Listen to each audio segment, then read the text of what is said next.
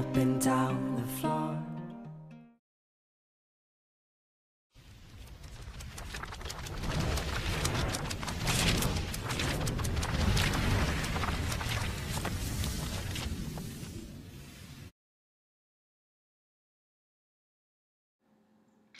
Hi team, this is Chris Abraham from GOHmath. Today we're going to be looking specifically at angles and polygons and sort of looking at some relationships that form with angles and polygons. This is number 4 on the 47 Math MTEL for middle school and math specialists and math teachers. This is a great exam if you're a special education teacher in the middle school level. Or if you want to be a math teacher and you want to start with the middle school, 6 through 8 grade levels, or if you want to even go further, you'd use the 47 as a starting point, and then you'd want to push on to the 09. But excellent exam for intermediate math. If you're an elementary school teacher preparing for, let's say, the General Curriculum Math Subtest and the 53 Math Subtest, I think all the videos on angles here would be very important to watch to understand the core concepts. But then obviously know that you can take these core concepts and you can apply them, onto more complicated problems for these other exams. But the basic stuff remains the same, which is why we're going to do number 4 today. It says here to use the diagram below to answer the question that follows. And it gives us the diagram, the question, and some information. First, pretending all this wasn't here, and I just had this high portion. I see this shape. Well, what is it? It's got 5 sides. It's a pentagon. It looks like a pentagon. Pentagon, pent means 5. It's a 5-sided shape. And one thing it appears is that all the sides are the same, right? I got this 5-sided shape, and all the sides are the same.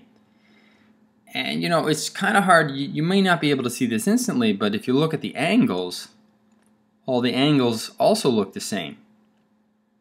So I got this 5-sided shape with all the sides and angles the same. Well, we have a name for these type of shapes, and that's where I'm going to sort of start. They're called regular polygons.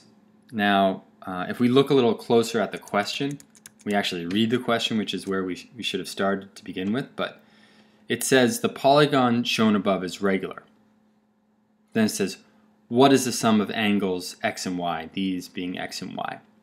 Before we even work with the question, let's just talk about the core concept of what is a polygon and what exactly does it mean to be regular. So I'm just going to enlarge this here and move this over here and keep on enlarging.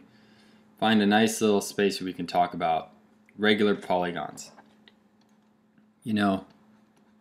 What does it mean to be regular? And better yet, what does it mean to be a polygon? Let's start with polygons here. A 3-sided regular polygon. A 3-sided regular polygon looks like this.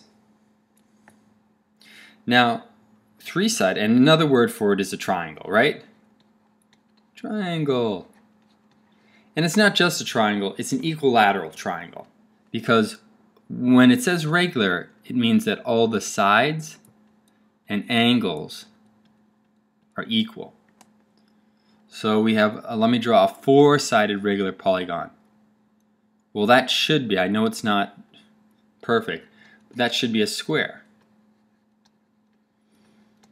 And a 5-sided regular polygon, all it means is that all the angles and sides are the same. Now that's not drawn to scale, but you get the idea.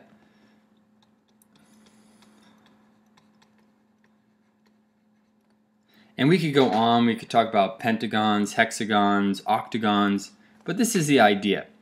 Now a polygon, just to clarify, this is a geometric shape that's closed. So this right here is not a polygon.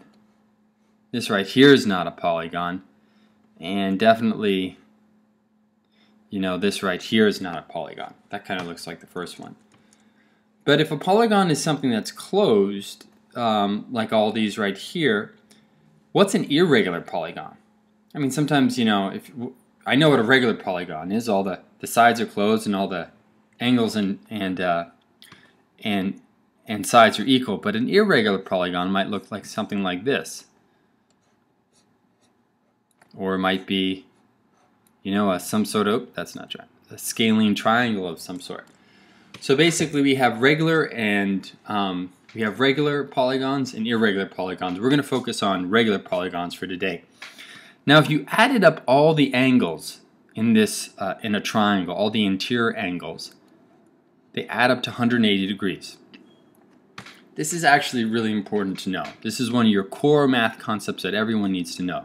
The interior angles of a triangle add up to 180 degrees. Second thing, when we look at a square or a rectangle, or we'll just say a quadrilateral, four-sided polygon, you can think of that as being made up of two triangles. And each one of those triangles is made up of 180 degrees. So that should be 280s. So a quadrilateral is made up of 360 degrees. Okay, well a five-sided one, let me use the this shape right here, the larger shape. How many angles make up what's the sum of the angles of a larger, like a pentagon? Well, this is what I'm going to do is I'm going to divide it into triangles. 1, 2. Well, that means that this triangle here, all the angles add up to 180. All the angles here add up, if I were to do this, add up to 180. And all the angles here add up to 180. So if I add up those together, what is that? 180 times 3. Multiply that out. You know, and you know what? When I do this, I have to do like 3 times 0 is 0. 3 times 8 is what? 3 times 8 is 24. Drop the 4. Carry the 2. 3 times 1 is 3. Times 2 is 5. And you may be like, well, why don't you just write it out? I really would prefer you write it out as you watch this video and you sort of work through it. If you're that good, if you're able to be like 180 times 3 is 540, you really don't need to watch this video. So anyways, all the angles here add up to 540.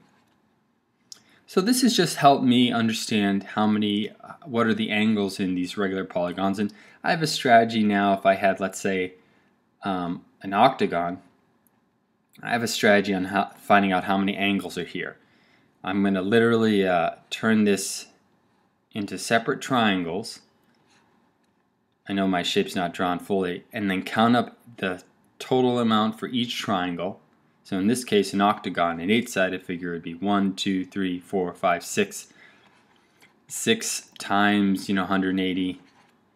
And that would get me my answer, which I think is like 1,000, what is it? 1,080? Yeah. Now there are other ways to find out the interior angles of a polygon. I'm not going to do that for this video. For this video, I want to give you a really practical way, a visual way to learn this. That way you can apply it when you need to. All right. Now, let's take a step back and go back to the original question.